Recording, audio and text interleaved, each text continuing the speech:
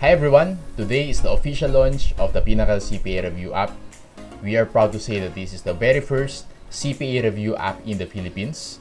We have been working very hard on this for more than a year now, and I'm very excited to show to you the functionalities and how powerful this application is. By the way, diferensya sa online review natin. The online review is for those who are reviewing for the CPA licensure examination. Basically, video lessons yun na available sa website natin, covering all topics in the board exam. On the other hand, the Pinnacle CPA Review App is open to all accountancy students and graduates. Okay? Let's do this! This is the Pinnacle CPA Review App. Upon subscription, bibigyan namin kayo ng username and password. Ito yung gagamitin nyo to sign in. Okay? Basically, sa homepage natin, we have two major sections. We have subjects and we have updates and announcements. For the subjects, kumpleto yung 6 CPALE subjects natin, pero hiniwalay namin yung problems and theory. So we have FAR problems, FAR theory, auditing problems, auditing theory, AFAR, MAS, RFBT, tax, and basic accounting. Okay? Kaya yung app na to is for everyone, kahit first year or second year ka pa lang, pwede sa ito. And also, this app has at least 11,000 quality questions. Updated lahat ng discussions and questions dito. For example, RFBT. Nilagay na namin dyan yung, let's say, cooperatives, PDIC, bank secrecy, AMLA, and so on. For tax, train law na lahat yon. Meron din tayong preferential taxation for tax, and we also have yung local government taxes. Lahat ng accounting standards, let's say IFRS 16 for leases, updated na rin to. Basically, kung ano yung nasa CPALE syllabus, yun yung nandito sa app natin. Okay? Anyway, let's move on. Let's choose one subject. Let's say AFAR. Okay. And then, let's say business combi. Okay, you have 3 options. The lesson, you have the practice, and we have the exam. For the lesson, okay, basically yung lesson is comprehensive discussion per topic. Alright? So, ayan siya. As you notice, yung ibang items dito naka-highlight na, naka-bold na yan, para at least alam mo yung mga key points to remember. Okay, para mas maging efficient yung pag-review mo. And also, pwede pala yan naka-landscape view.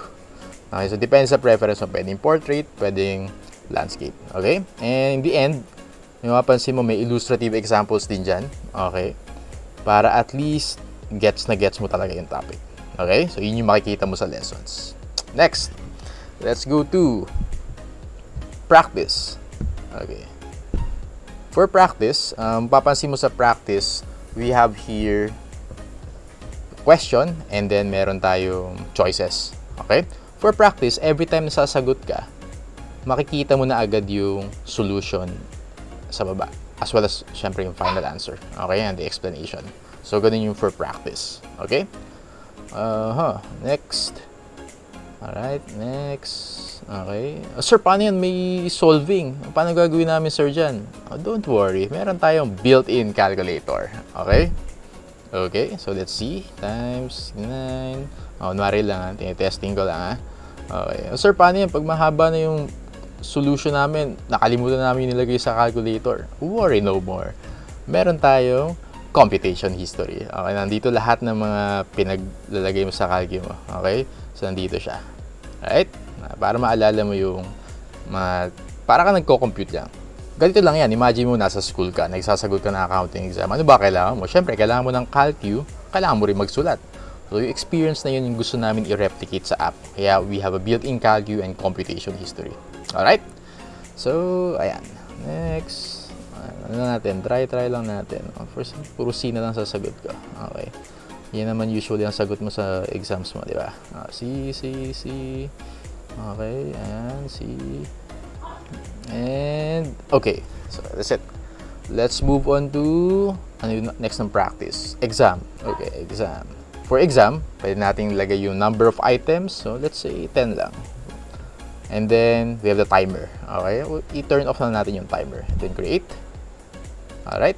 For exam, yung difference ito with practice is that hindi mo makikita yung sagot agad. Sa end mo pa makikita yung sagot. Okay? Para ka lang din nag-exam sa school. Alright? So, tingnan natin, ha? Okay, obviously may calculator ka pa rin dito. Okay, accessible lagi yung calculator natin. Alright, so test lang tayo. Ayan, ayan. Okay, alright, okay, submit. Ayan, 3 out of 10. Akala mo, tumama pa ako ng 3 items, so 30%. And then, yung gusto ko dito is you have what you call exam summary. Okay, if you click that, makikita mo to. This is the exam summary. Papakita dito kung ano yung mga items na nagkamali ka and then yung tama ka. Obviously, yung mga red na yan, yun yung mga mistakes mo. Yung green naman, yung mga tama mo na sagot. Alright? If you double tap, makikita mo yung question, yung answer mo, and then the solution. Okay?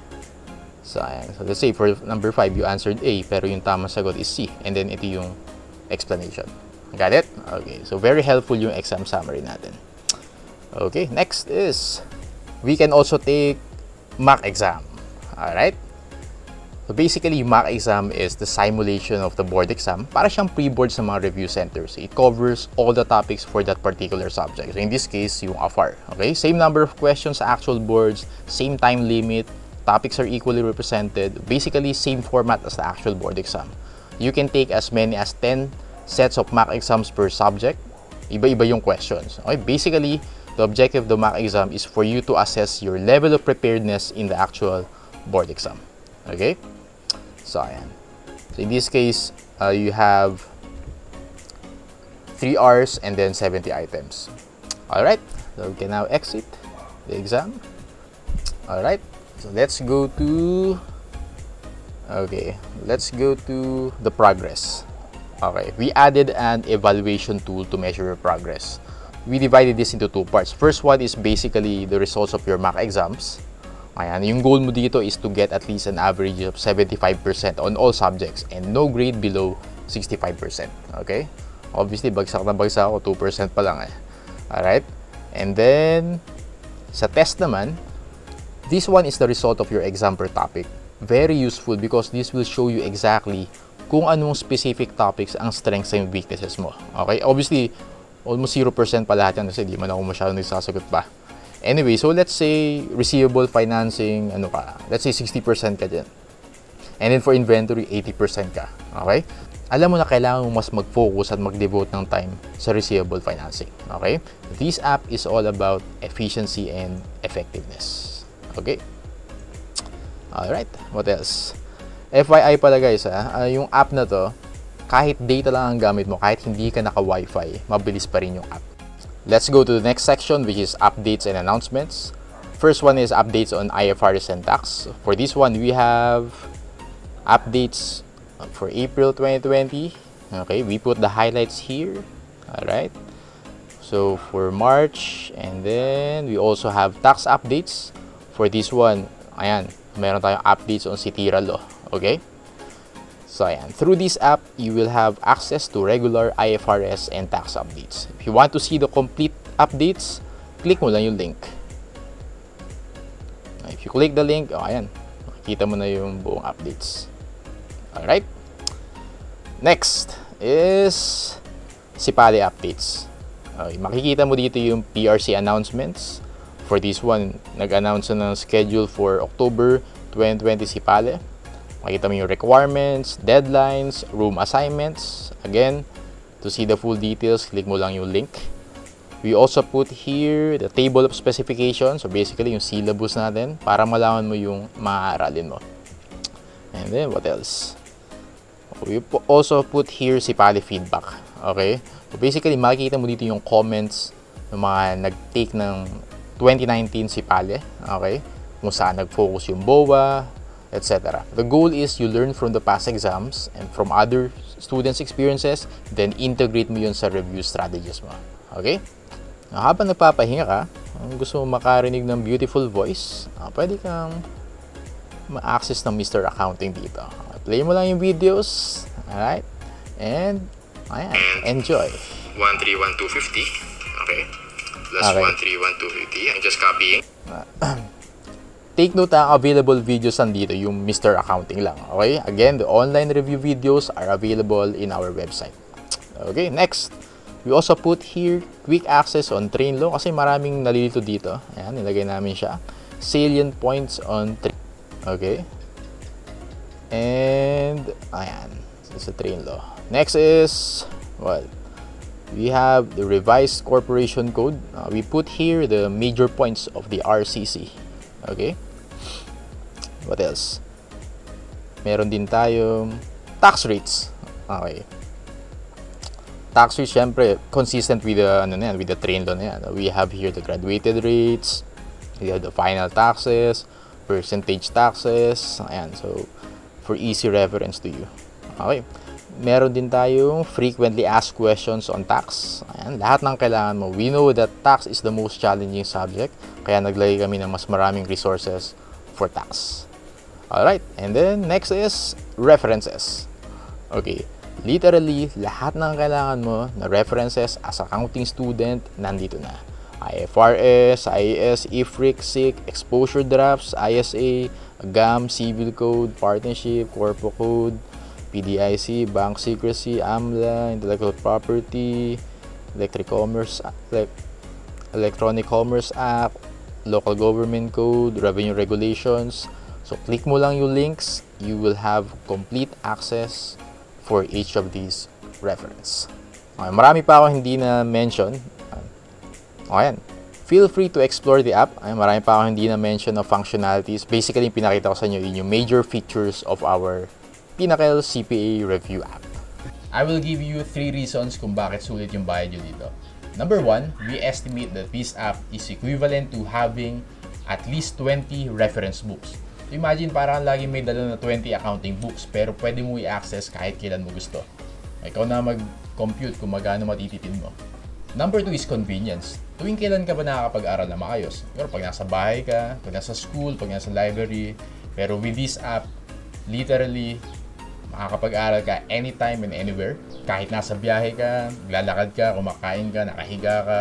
As long as may data or wifi ka, pwede ka mag-aral. Ang dali pang i-navigate ng app. Makikita mo agad yung specific topics na gusto mong aralin, unlike sa traditional books. Third reason is instant updates. Na-experience mo na ba, bumili ka ng books, and then years after, hindi mo alam kung magagamit mo pa kasi baka outdated na. I'll give you an example. Yung textbooks na ginamit mo no undergrad, most likely hindi mo na yung magagamit because train law na. Tama? Kailangan mo at least yung 2020 edition. Pero let's say, ma-approve yung CTIRA bill. Yung 2020 edition mo, obsolete na yun. Maghihintay ka naman ng 1 year para dun sa 2021 edition. Right? Pero with this app, instantly updated lahat. Whenever may new accounting standards, update sa law, update sa tax, hindi mo na kailangan maghintay ng 1 year. Instant updates. Sir, paano namin i-avail yan? In 3 easy steps. Number 1, send us a message and then we'll send the instructions to you. Number 2 is the payment, pwedeng GCash or bank transfer. Number 3, we'll send you your username and password. We have 2 types of subscriptions, pwedeng 6 months, pwedeng 1 year. May launching promo kami only for the first 300 subscriptions. We will give you discounts and 1 month extra subscription. So let's say nag-avail ka ng 6 months. Magiging access mo will be for 7 months. Or let's say mag-avail ka ng 1 year, yung access mo naman will be for 13 months. Okay? We also have special discounts for the first year and second year students. We highly encourage you to prepare as early as now. By the way, our app is copyrighted, approved by the Intellectual Property Office last September 2019. If you are using the app, please do send us your feedback and suggestions. We would like to hear from you. We are committed to continually upgrade and enhance this app. If you think that the content of Mr. Accounting channel is useful to you, I guarantee you, you have my words, that this app will also be a huge help to you. Whether you're a first year, second year, third year, graduating students, or matagal ka na-graduate, if you're a practitioner, if you're a teacher, the Pinnacle CPA Review App is for you.